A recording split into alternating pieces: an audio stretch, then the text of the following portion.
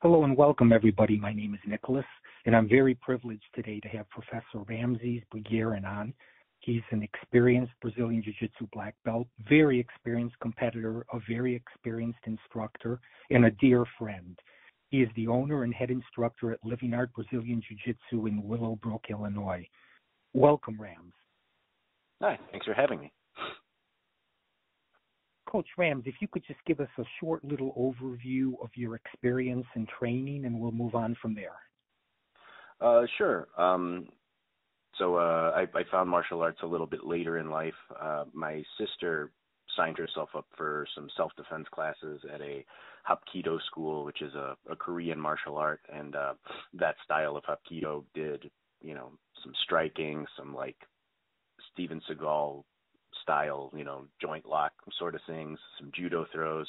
And what I became really enamored with was the ground stuff, which was all borrowed from Brazilian Jiu-Jitsu. She signed herself up for that, and then some months later, I can't remember why, but my parents and I decided to visit a class of hers, and then I decided I wanted to hop in, and this was maybe at the start of high school or something like that. And I really liked, martial arts training, but what I really liked out of what we did at that school was the ground stuff and the grappling stuff. And then I trained at that school all through high school. And then during college, where I went to study first music education and then clarinet performance, I didn't do much of any sort of exercise or anything. I actually got kind of fat. After graduating college, I just found whatever job I could coming out of college as a music major, and that was selling memberships at LA Fitness. And then I met a friend, an eventual friend. He was hired 2 weeks after I was, and I noticed he had cauliflower ear, and then he told me he trained jiu-jitsu. He was a purple belt at the time, and then I just ended up following him around to where he trained jiu-jitsu. And at first I was only able to train 1 day a week with the work schedule I had then. And then the schedule kept changing where I was able to train more and more. And then I eventually got fired from that job, and jiu-jitsu just became more and more part of my life. And several years later, here I am with a school. Beautiful. Thank you. Thank you for that. Coach Rams, I'd like to focus this discussion on the beginner and recreational student, if that would be okay with you, because I know a lot of beginners and recreational jiu-jitsu players like myself have a lot of questions, and we could benefit from your advice, if that's okay with you. Yeah, absolutely. And anything that I could do to make the sport seem accessible. The sport is accessible, in my belief. Obviously, I have a bias. This is what I do for a living, but I think that under a good coach and in a good room with a good culture, jiu-jitsu can be accessible to people of all ages and all ability levels, men, women, children, across the board. But the challenges have to be scaled properly, and the person ideally is introduced to it properly and introduced to, each of the challenges in a manner that makes sense, that is safe, so on and so forth. So yeah, anything you ask me and anything I can say help somebody out there, make it seem more palatable, make it seem like something they could actually do. Absolutely. Let's go for it. Great. My first question is, can you give us some general guidelines to follow regarding perhaps an appropriate age or proper age to start jiu-jitsu? I know a lot of young children are very interested. Could you give us some guidelines? Well, I don't think any age is really too young to trick, trick a little person in doing the related movements or start learning something. I think in a classroom setting, from my experience, it's difficult to work with children much younger than 5. And even sometimes, the average 5-year-old, that's difficult to get much jiu-jitsu done with them and much jiu-jitsu learning. And at least in the classroom setting, they come in with their own agenda, which is to have fun and blow off steam and play around in a giant padded room. I imagine, I don't have any kids at the moment. I imagine if I ever had a kid, I would probably be, wrestling around with him or her and, making it fun to do like the jiu-jitsu like movements. But younger than 5 is tough. There have been some exceptions that I've accepted into class. Some outliers there, kids that can follow directions pretty well and are coordinated, above average for their age. But that would be on the lowest end, the student that I could accept at my school in a classroom setting. The oldest, as long as you can still move a little bit, I think I can't. I'm going to mess up his age, but I have a private student, Thomas Kent, who I believe he just turned 76. And, he's not doing the same stuff as 18-year-olds are doing. He's not cartwheel passing people or, throwing flying arm bars on anybody, but he can train in a meaningful way, and the training is good for him, good exercise, and it's definitely not a waste of anyone's time.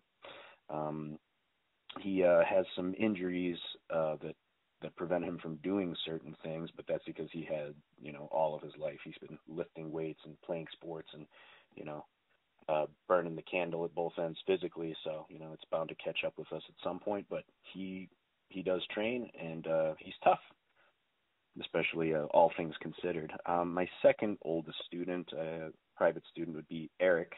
I don't know, I'm probably leaving out a few in between there, but these are the two that just jump out into my mind. He found jiu-jitsu, I believe, at 51 or 52, and trained privately with me, and it wasn't just jiu-jitsu that did this for him, but he lost a bunch of weight, he got a lot stronger, he is a completely different body than what he started with when I first met him. And not all of that can be attributed to jiu-jitsu training. He eats well and keeps a good exercise regimen outside of the mat.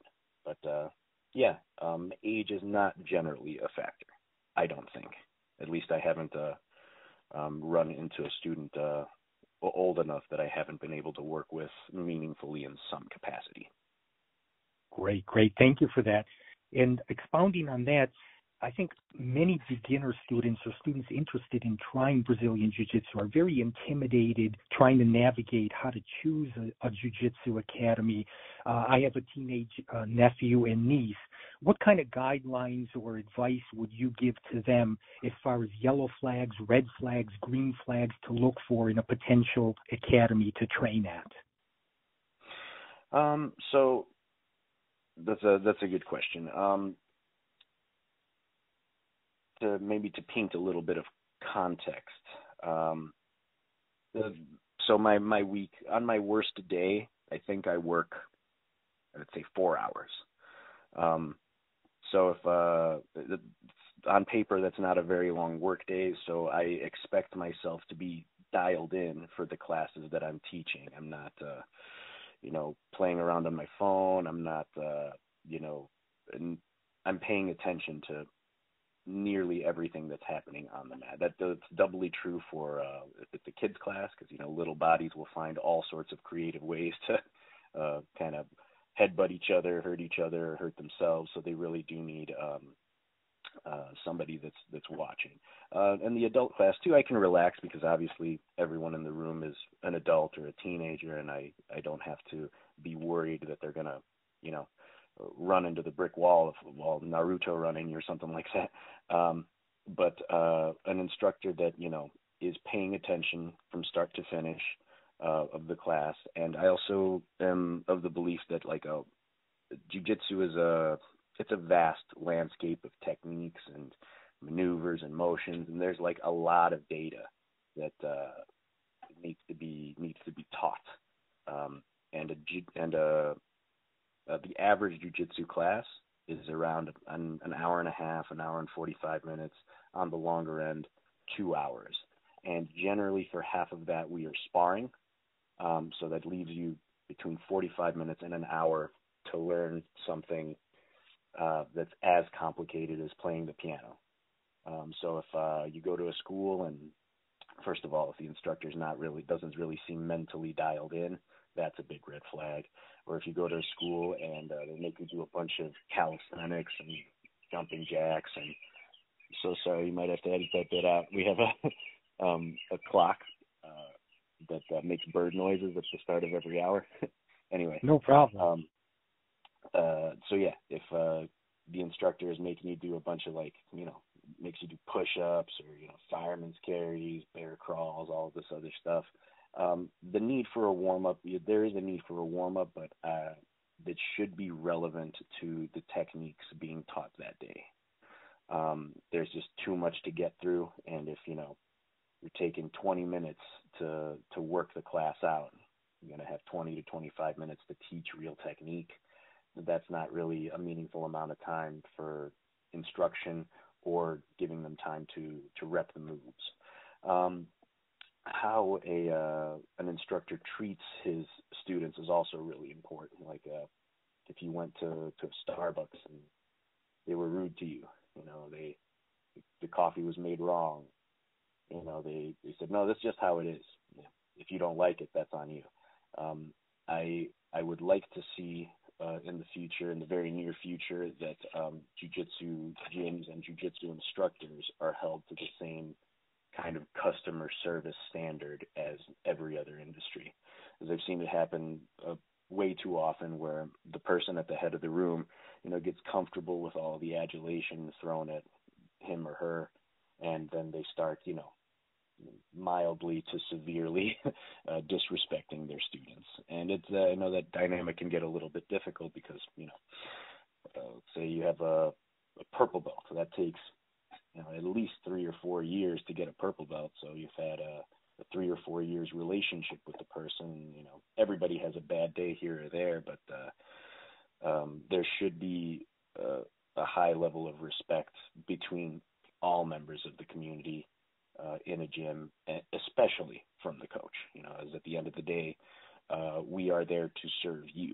You have exchanged your hard-earned your hard-earned dollar for good instruction, a safe room, and at the very least, the same level of respect you would afford a stranger. I feel like I went long there.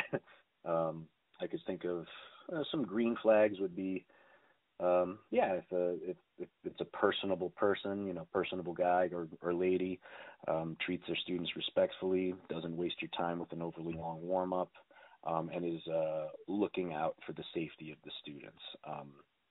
Especially when my school was new, I stressed a lot about the matchups that were happening in the class, both for practicing of technique and for sparring. If I saw two people that were inexperienced or that were pretty new within their first month of training, I would make sure that they didn't have to roll each other. They would either roll me or another more experienced student.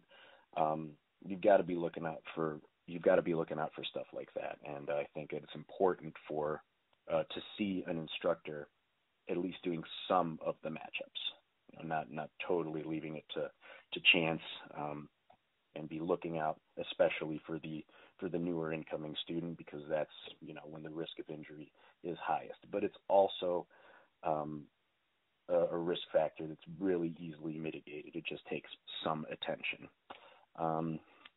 Let's see. I feel like I went a little long. Do you think there's something I could have covered a little more thoroughly, or something you'd like me to cover a little more thoroughly? No, that was excellent advice, Coach. Really appreciate it. Regarding beginner students, let's say a 25-year-old with absolutely no grappling experience. We all know that grappling fitness is completely different from traditional fitness like running, etc.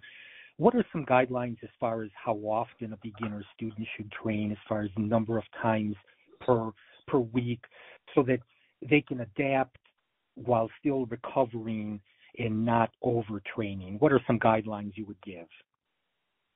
Well, every body is different. And when I found martial arts, or when I found jiu-jitsu, I wasn't terribly athletic myself. I had done a little martial arts in high school, but then long enough went by that I was basically starting at zero.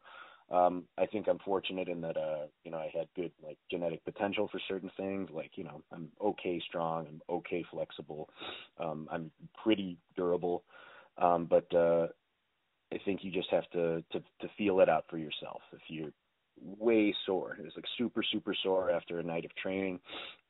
Then respect your body and give yourself a day to recover. Make sure you're getting good sleep, good nutrition. And sleep is something I neglected for way too long, especially in my formative years.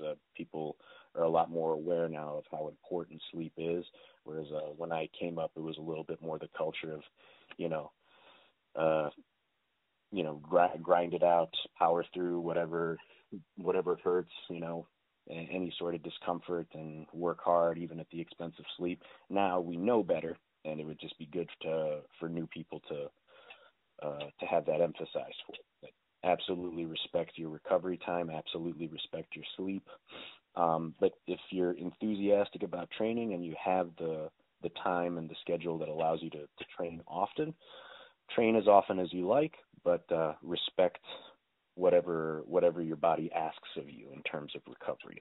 I would say for if your client avatar that you just painted there, a 25-year-old with no grappling experience, no fitness experience, probably twice a week to start, see how you feel.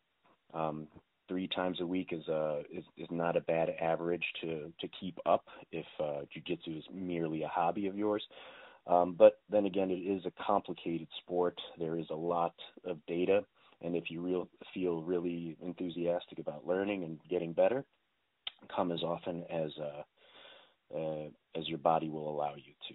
And also, you will at a certain point, this might be into your later belts, like a blue belt or a purple belt, where jiu-jitsu training by itself is not quite so physically taxing because you are a lot more efficient of a practitioner.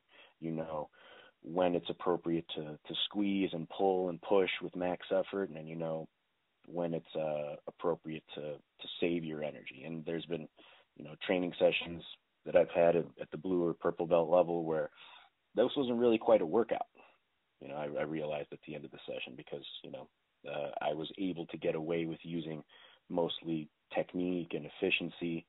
And the only way you get there is by, coming to class and training and learning how to make yourself move efficiently. So maybe a little more complicated answer than I needed to give, but respect your body. Come in as often as you feel you're enthusiastic about, but keeping in mind all of those other things like sleep and nutrition and, I guess balanced with the rest of your life. Like when I found jiu-jitsu, it ended up working out okay. This is what I do for a living, but I really liked it a lot, and I feel like I almost got a bit addicted to it. And I trained at the expense of all other things, and ended up working out okay for me. But I imagine there's probably some stories out there where it didn't work out for somebody, and it was as much as it was a positive force for their life, they neglected other areas of their life, and it could be a little bit of a negative there as well. But yeah. Great. That was great advice. I really like how you incorporated high-quality nutrition, hydration, high-quality sleep, which, as you know, other than genetics, is the most powerful anabolic stimulus known. That's terrific. And expounding on that, Coach Rams, what are some guidelines as far as, for example, that avatar, the 25-year-old beginner student? What's the dynamic for incorporating some off-mat strength and conditioning concepts to assist this student in his jiu-jitsu journey or her journey? I think if the goal is just health and longevity, there's certain things that we end up doing a lot of in jiu-jitsu. Like if it's this person that's had no other athletic background, let's say they come to my school, I end up teaching people how to use their legs first. I put them on their back, and they learn how to use their guard first. So being a room of mostly guard players, and that's what jiu-jitsu is. It's a lot of people on their back or on their butt, crunched up in a flexed position.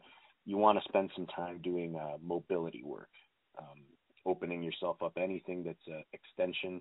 And since we're just talking on the phone, hard to give you examples of specific exercises. Also, that's a little out of my purview. I know what's good for my body, but I don't feel qualified enough to give specific advice on that, but I do know that we spend a lot of time crunched up in a little ball. So doing the opposite and any exercises you can do to counteract that is a good idea. But outside of that, the basic strength and conditioning stuff will help you on the mat as well, not only for your performance on the mat, but for preventing injury and just your overall durability. If you spend some time in the weight room doing the basic stuff, the basic presses, pulls, and compound movements, I think that'll go a long way without having to get crazy in the weeds of, sport-specific stuff. Great. I'd say that with like if you were going to train jiu-jitsu as much as you possibly could, you wanted to train 5 or 6 days a week, jiu-jitsu, I would say between 1 and 3 lifting sessions a week. But that is a really high volume of training. Not if you're getting ready for a major tournament or something like that, that's what you'll probably want to be doing. If you're just like a go-getter type of person, you could, think about a volume similar to that. But at my age and at my stage in my career, I find that if I'm training at that high a volume, something usually starts falling apart.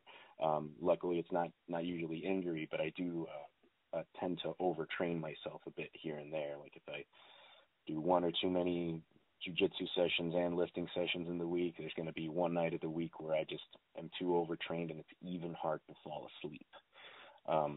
So on the high end of a younger person's capacity, somebody that's not on steroids or anything like that, 5 to 6 days a week of hard jiu-jitsu training that includes hard sparring, you're probably only going to be able to do 1 to 3 lifting sessions in the week on top of that, and that's going to be more or less the upper limit of most people.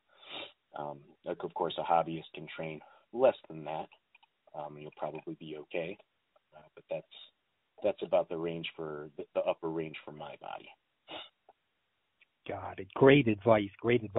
And expounding on that, Coach Rams, let's say a recreational student who trains 2 to 3 times a week approaches you at your academy and wants to transition into a competitor. I think a lot of students are interested in competing. They just don't know what process to go through to prepare themselves. What are some general guidelines you would give a student of yours? So general guidelines, let's frame it through the perspective of somebody that started jiu-jitsu with me and wants to get ready for their first tournament. Maybe not necessarily become a full-time competitor, because I haven't had anybody in my school come forward with that interest yet. But I do have a handful of beginners. I have had a handful of beginners that eventually got interested in trying out their first turn. So I would recommend that you want to be training at the bottom end at least 6 months before you give it your first go at a tournament, and probably closer to 8 months or 9 months or even maybe a year, because there's just a lot to learn, and there's a lot of ways you can lose a match. You can lose by points. You can lose by any number of submissions, and even the rule system can get a little bit complicated. It takes a while to learn, like all the ins and outs of the rules, and how one can game the system and win or lose by strategy. So before 6 months, I think it's not a waste of time, but I feel as an instructor, I might not have had the chance to prepare a person to the level where they might not get taken out by something I just hadn't gotten to yet. So 6 months or more, but 6 months is really the lower end of the range. And since, like I said earlier, jiu-jitsu is vast. There's a lot to learn. I would advise the student to pick a tournament that has a lot of lead time, especially if it's their first tournament, like 3 or 4 months out or something like that. And so let's say they picked the tournament 4 months out. The 3 months prior to the final month, I would advise them to keep it explorative. Don't go balls to the wall with their intensity. keep trying and learning new things as much as possible, because it's like I said, jiu-jitsu is vast, and it doesn't make sense to be only playing your A game and closing yourself off to new techniques and new possibilities for so long for a tournament. But for the final month, the last 4 weeks out, maybe even 6 weeks, I would advise them to roll like it matters every time. I'm not saying 1,000% or competition speed, but to keep score mentally, if it's a pointed rule set that they're preparing for, to try to use only their A game or whatever they think is their A game for the last 4 weeks of training. And obviously, safety is a thing we have to keep in mind. You don't need to be blasting your training partners 1,000% every roll, but the intensity does have to get bumped up so that you learn the speed of competition. So you have a lot of practice with the speed of competition.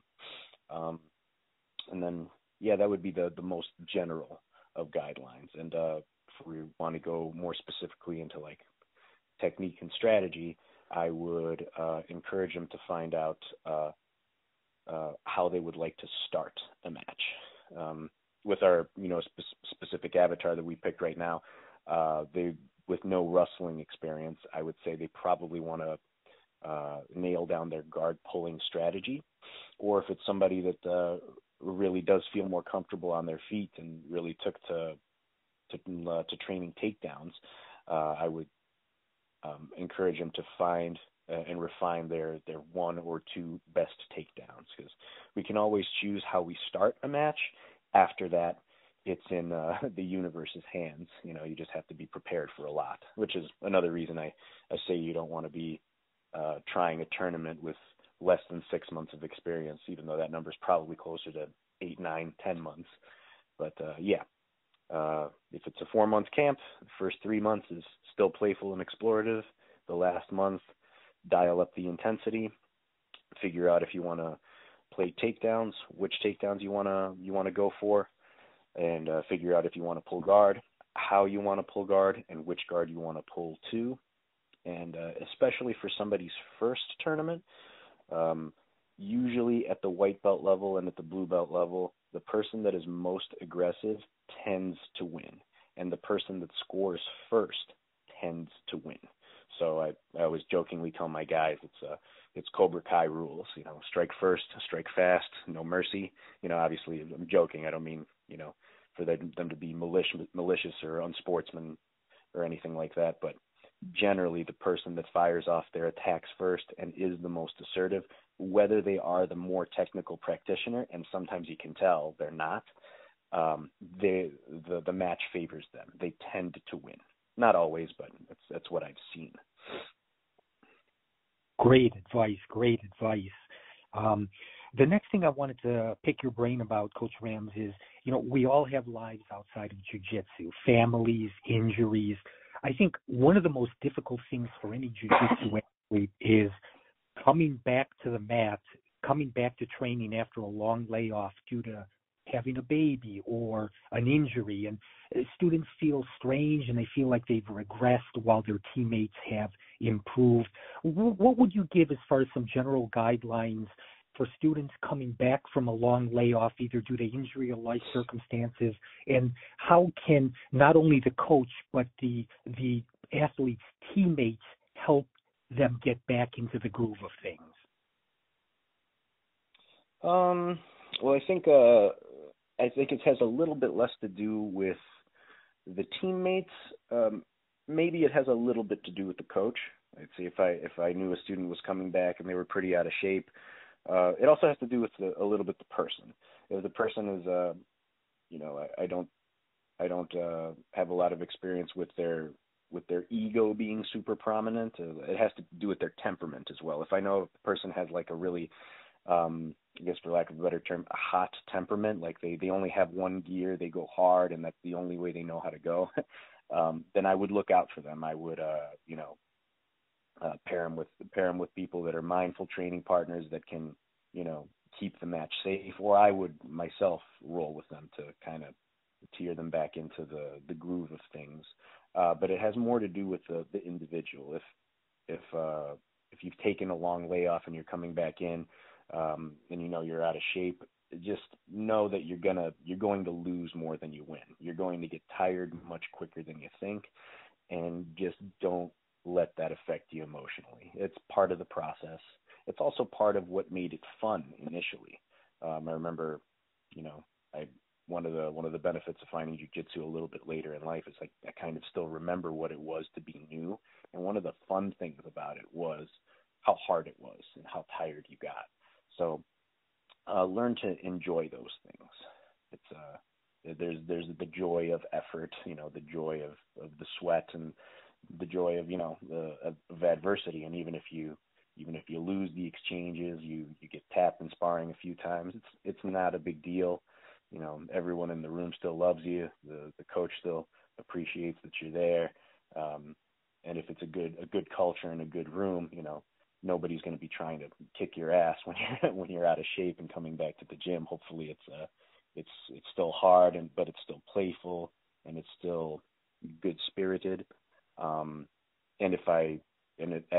an instructor, if I see that it is not that, I would try to, you know, steer that student away from a bad situation. But I'm not, at least in my room, in my school, I wouldn't be terribly concerned of anybody hurting the student or anybody, you know, going too hard. My only concern would be if that student pushes themselves too hard. So I would, you know, just keep reminding them that, hey, take it as easy as you need to. There's no need to vomit on my mat, you know. Take it light. Do as much or as little as you feel comfortable with. I'm here if you want a safe role, that sort of thing. And I feel like I might have gotten away from the root of the question. Did I more or less cover what you asked, or did I go off into la la land? No, you did. That's great advice. I appreciate that. We're all smarter for hearing that.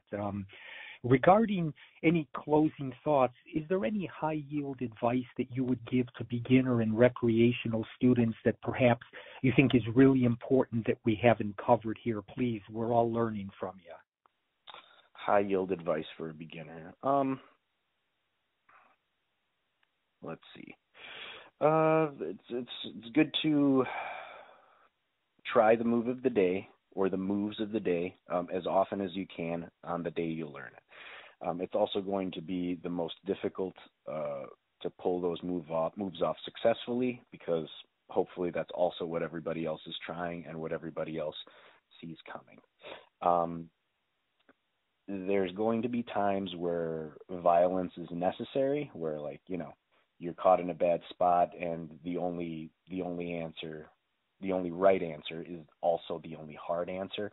But more often than not, you can think your way out of problems and find a low effort solution.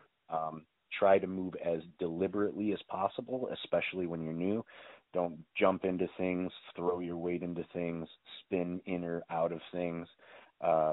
Try to control your motions and actions to what you can reasonably predict the outcome of.